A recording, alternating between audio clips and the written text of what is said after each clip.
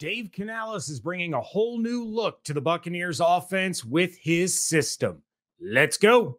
You are Locked On Buccaneers, your daily Tampa Bay Buccaneers podcast, part of the Locked On Podcast Network, your team every day.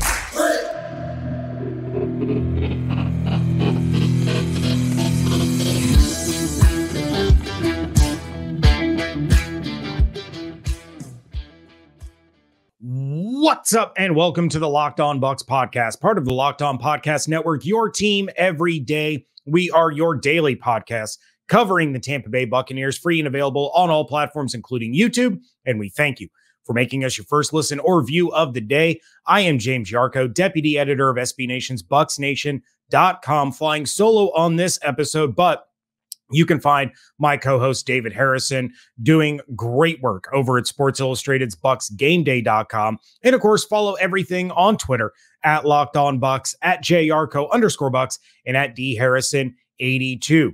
This episode is brought to you by FanDuel Sportsbook, official sportsbook of the NFL. Make every moment more. Visit FanDuel.com/LockedOn today to get started. Kyle Trask fans might find themselves a little more optimistic after Dave Canales spoke about his fit in the offense, but more on that later. Yes, this episode is coming a little bit later because we wanted to hear from new Buccaneers offensive coordinator Dave Canales, who met with the media for the first time on Wednesday, and to say that he is an excited ball of energy would be an understatement. And the biggest takeaway from his media availability that lasted over 30 minutes is the system that he is bringing to the Tampa Bay Buccaneers. He used the word system numerous times. And I know some of you are already starting to get kind of like, flashbacks to the Dirk Cutter, Lovie Smith, Mike Smith days of, trying to force a system on players that the system doesn't fit. You don't have to worry about that here. We will get into that. But he talked about how the system has proven itself all the way back to the USC days, talking about Carson Palmer, Matt Leinart, Matt Barkley, that the system is friendly to quarterbacks with the balance of the run game. He said, quote, "You've got to take the quarterback off the high dive, and teaching the quarterback how to win is a critical part of this system." They are always looking, Canales especially in this system, they're always looking for the quarterback's comfort zone. And he had mentioned you tilt the system towards what the quarterback is going to be successful doing.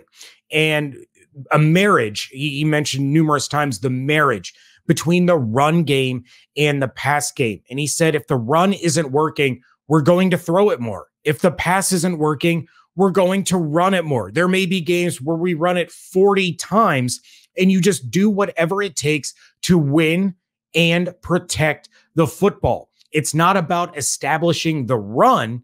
It's about establishing the offense. And that is a great thing to hear. And I know, again, some of you may kind of be flinching a little bit, thinking, I don't want this team who finished dead last in the National Football League to run the ball 40 times. But the run game is going to be different under Canales, especially when it comes to Rachaad White, who we will get into in a little bit. But you take a look at the Seattle Seahawks offense that averaged nearly 5 yards a carry. And that was the perfect complement, especially this past season where Geno Smith won Comeback Player of the Year, that it was a balancing act. And when Geno wasn't on, they were leaning on Kenneth Walker. They were leaning on their run game. When the run game wasn't working, Geno was efficient. He protected the football. He found his receivers and let them make plays.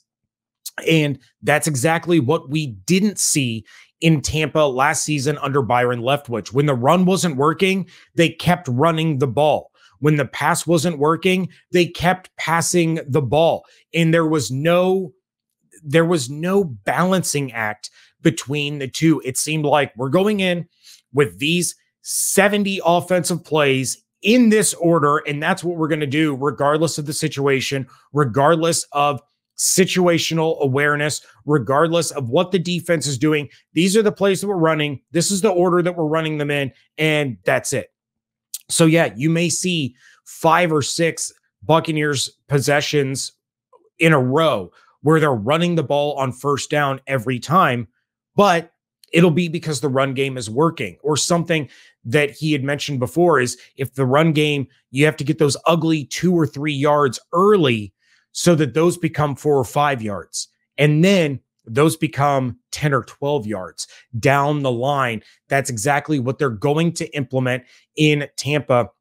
They're not going to force whoever the quarterback is to do things that are not within their comfort zone. They are going to run an efficient system based on the talent that they have operating that system. You hope that this isn't just coach speak and that we're actually going to see this type of game out of the Buccaneers offense under Dave Canales, who has not called plays in a very, very long time. But how is all of this going to affect the only quarterback on the Buccaneers roster right now? That's coming up next on Locked On Bucs. This episode of Locked On Bucs is brought to you by our friends at FanDuel. The midway point of the NBA season is here, and now is the perfect time to download FanDuel, America's #1 sportsbook, because new customers get a no-sweat first bet up to $1,000. That's bonus bets back if your first bet doesn't win. Just download the FanDuel Sportsbook app. It's safe, secure, super easy to use. You can bet on everything from the money line to point scorers and three-pointers drained. And you all know how much I love my same-game parlays. Well, FanDuel lets you combine your bets for a chance at a bigger payout with those same game parlays. So don't miss the chance to get your no sweat first bet up to $1,000 in bonus bets when you go to FanDuel.com/locked on. That's FanDuel.com/locked on to learn more. Make every moment more with FanDuel, an official sports betting partner of the NBA.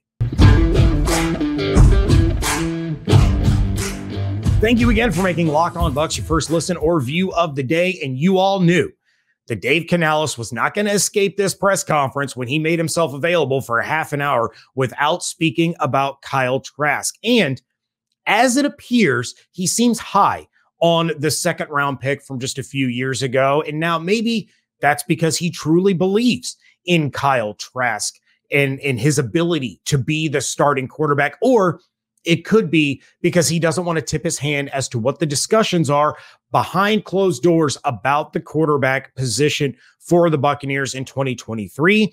Either way, he appeared confident that Trask can succeed in the system as he continued to refer to it. Again, it's a word that we heard a lot in this press conference was system, the system, the system. And he had talked about, the guys that are here are the ones that are here right now. That's who we're going to speak about. That's who we're going to refer to. But he talked about Kyle Trask, and he said that with Kyle, the quarterback run and read stuff will not be a big feature in what they do. Canales talked about Trask having short space quickness and a real gritty, savvy way of avoiding pressure.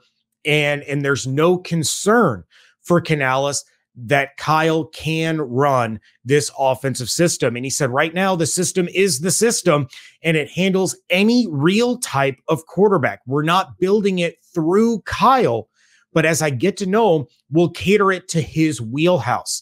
The system is a marriage of the run and pass and the flexibility of tempo and personnel. So Kyle Trask, if given the opportunity, if he makes it out of OTAs, out of mini camps, out of training camp as the starting quarterback, this is the kind of mentality that you want your offensive coordinator to have. Yet he continued to clarify that his system involves focusing on player strengths, not forcing the round pegs into the square holes.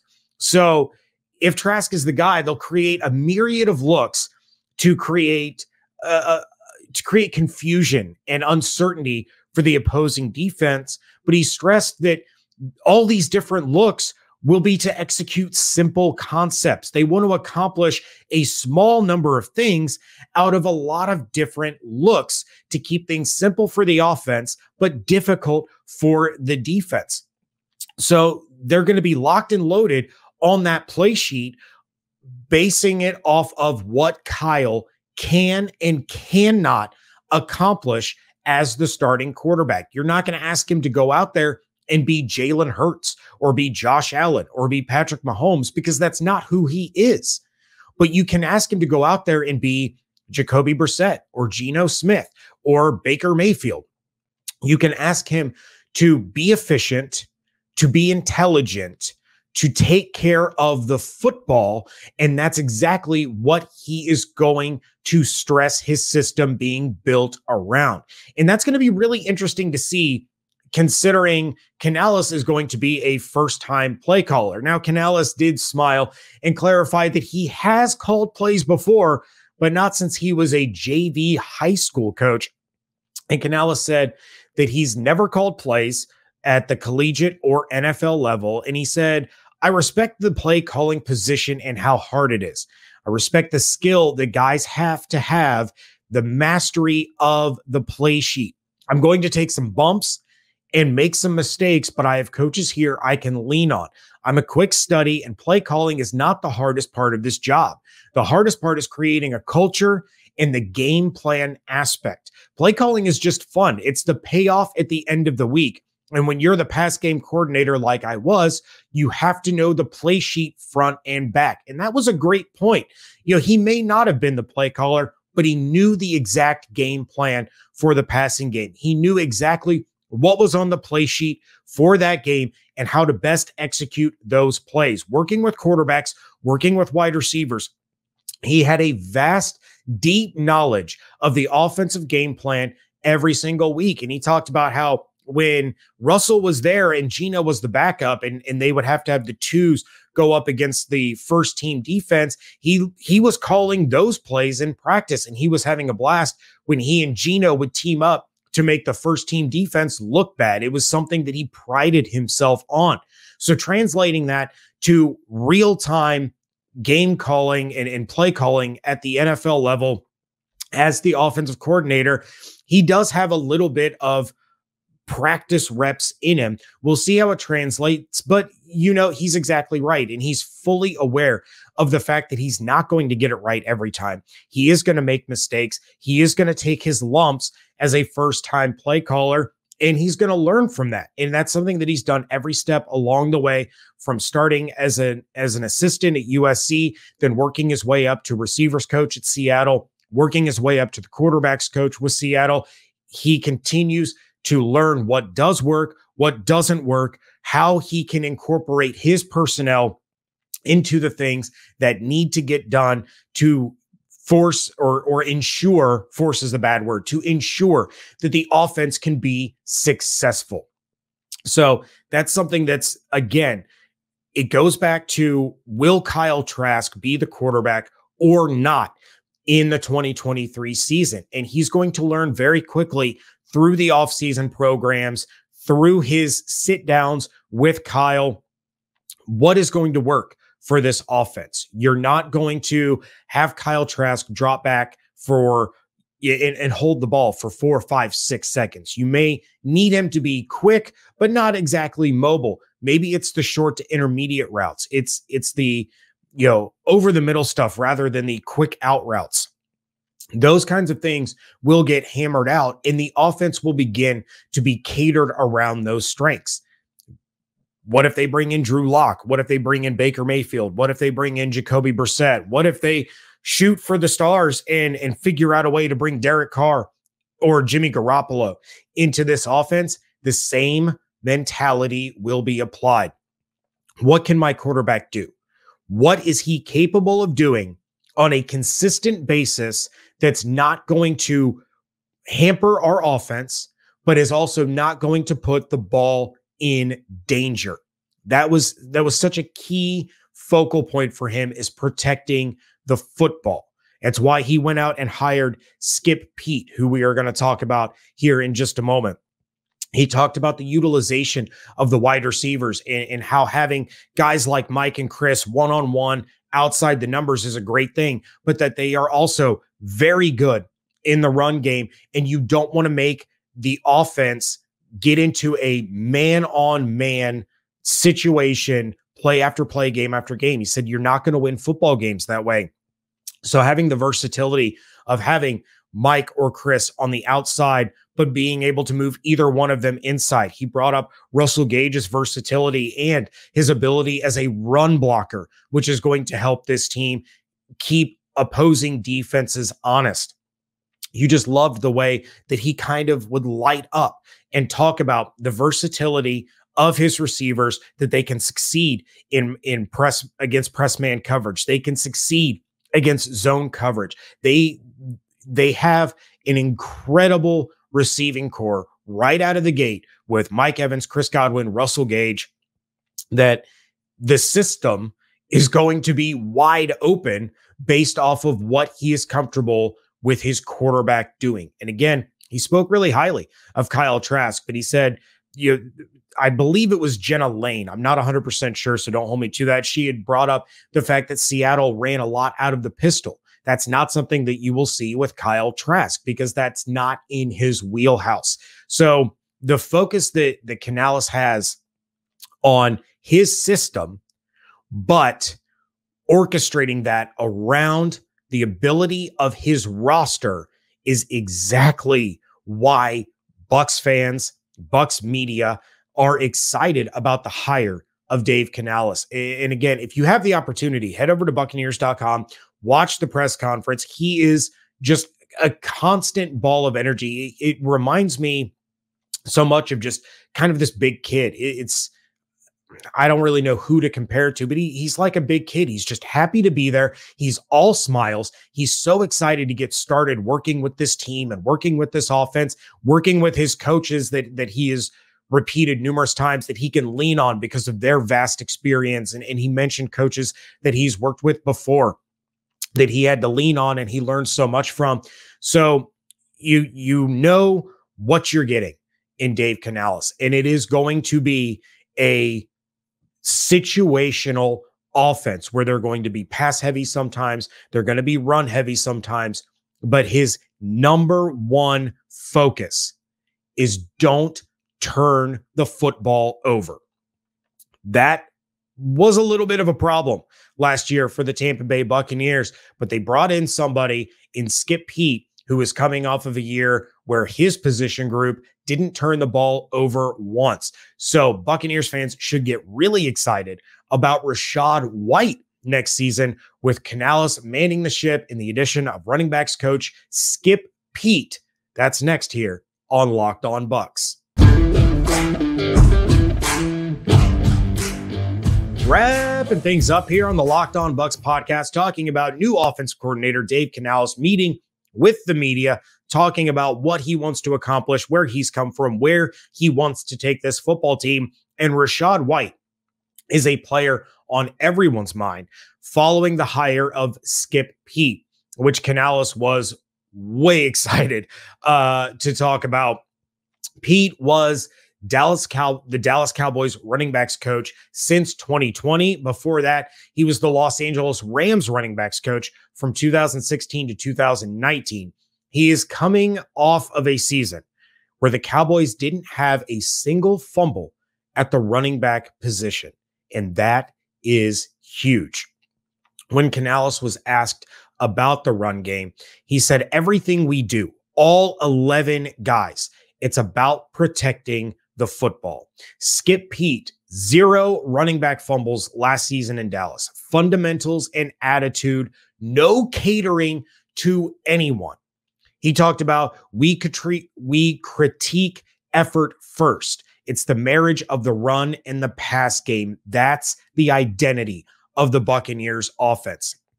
Things that look one way and end up something different, simple in concept, complex in delivery, so execution stays at a high level. Situational awareness is the key, and they are able to adjust with the lack of volume. So they don't overload their players with 150,000 different looks. They keep it simple and they can execute a lot of different concepts out of the same look, or they can execute one concept out of a lot of different looks. They're going to keep it simple for their players, but he talks specifically about the run game, and he says you have to have great players, great system, great coaching up front to get the play started. Having play actions, bootlegs, it slows down the back end just enough to open things up. And as I mentioned earlier, he said you have to get the ugly 2 and 3 yards early on, because those become 4 or 5 yards a little bit later. And by the end, those are getting 12 yards. And then he was asked about Rachaad White, who had arguably his best game of the season right in front of Dave Canales against the Seattle Seahawks over in Munich, Germany. And he said that he kind of had, and I'm paraphrasing here, but he had kind of a preconceived notion of who Rachaad White was. And it took him by surprise in the game against the Seahawks, where he said the toughness and the style that he ran with. He's versatile in the run and the pass game, but he runs downhill. He's aggressive. He's violent. And this guy can be really special. So that's where Skip Peete comes in. And I was talking to my son about it. I didn't have the opportunity to talk to David about it. I'm interested to hear his thoughts. We all know that he's a Rachaad White guy. But you take a look at what Skip Peete was able to do with the Dallas running backs last season. And yes, the no turnovers is a massive, massive part of it. But you take a look at the explosion of Tony Pollard and how the majority of NFL fans, NFL media, distant observers to the diehard Cowboys fans or the knowledgeable Cowboys media, talking about how Tony Pollard should be the number one guy in that offense over Ezekiel Elliott. Rachaad White has all the makings to be just like Tony Pollard, a guy that can run the ball with fury, with aggression, with protection of the football, but can also split out. He can make plays in the passing game, making catches out of the backfield, taking short passes and making long gains. And Skip Pete's tutelage of Rachaad White is going to be massive, because Rachaad White could be in now for a absolute explosion of a sophomore season if Skip Peete can get him to follow the Tony Pollard model. Probably going to dive deeper into this later on. We have the questions about whether or not Leonard Fournette is going to return to the team. I think he's probably on the way out. David thinks he might stick around. We'll have to wait and see. But you could legitimately create a 1-2 punch like Pollard and Zeke with Rachaad White and Leonard Fournette. Now, something that Skip Peete is going to have to work on is the short yardage situation runs by Leonard Fournette. He did not have a lot of success with those last season, but we've seen him have success with those in the past. It's about getting consistency. It's about getting the best out of your running back in those situations. Will Leonard Fournette be upset if Rachaad White becomes the number one guy? I mean, we saw him basically become the starter, but it was still a committee for the most part down the stretch for the Buccaneers last season. But the explosiveness, the versatility, the overall skill set that Rachaad White has had a little bit of a fumbling problem there at the end of the season. So that's going to have to get cleaned up. But that makes Rachaad White the best option as a weapon out of the backfield for the Tampa Bay Buccaneers going into 2023. Again, Leonard Fournette can absolutely have a role in this offense. He can absolutely be a contributing factor to this run game. And we know that he does really well as a pass catcher out of the backfield. But he and Rachaad White have different strengths and weaknesses. I'm really, really excited about the hire of Skip Peete for the Tampa Bay Buccaneers and what he can do with Rachaad White. So lots to like out of the Dave Canales press conference. But again, it's about doing and not just saying. So it's going to be a while before we see all of this come to fruition, if it does. But there's no question in my mind, after seeing, a lot of Canales' background, and seeing the way he spoke about what he wants to do with this offense, how he wants to accomplish it, and the players that he knows he can accomplish it with, that the Buccaneers absolutely made the right decision for their offensive coordinator hire. With that, I will bid you all a fair adieu. Thank you all so much for making the Locked On Bucs your first listen or view of the day. David will be back tomorrow. I'm sure he will have plenty of reaction to Canales, and I'm sure he will have a reaction to what I said about Rachaad White. Might be one of the few times that he actually goes, you know what, James? You nailed it. You actually got this one right. I'm not going to disagree with you and lord it over your head for the foreseeable future. But if you have questions or topic ideas, make sure you send them to lockedonbuckspodcast@gmail.com or send them into the DMs at LockedOnBucs on Twitter. We've been getting your mock drafts. Appreciate all those. Keep those coming. If we use yours on the show, of course, you will be entered in for one of our draft giveaways. Very excited about that. Make sure you're checking out everything that I'm doing over at BucsNation.com. Check out David's work over at BucsGameDay.com. And of course, follow everything on Twitter at LockedOnBucs, at JYarcho_Bucs, and at DHarrison82. Hope you all have an absolutely outstanding day. Stay safe, stay healthy, fire the cannons. And we thank you so much for joining us right here at Locked On Bucs.